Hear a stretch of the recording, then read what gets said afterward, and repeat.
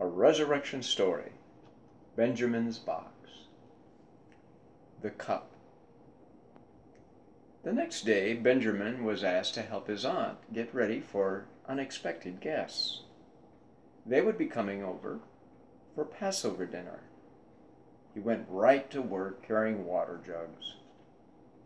"Did you hear the guest of honor is Jesus?" said a servant girl. Benjamin's eyes opened wide. Imagine, to serve such an important man. He must work hard and do his very best.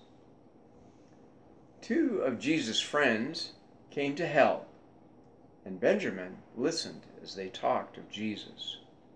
They loved him so much. Soon Jesus arrived, and the supper began. If Benjamin listened carefully, he could hear some of their words.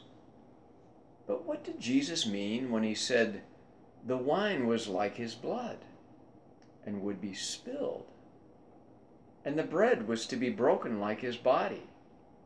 It made no sense. Then Jesus said someone would betray him. Benjamin smiled. He wasn't worried. He knew that Judas would prevent this. After supper, Benjamin found a broken cup, and he saved it to remember the night when he served Jesus.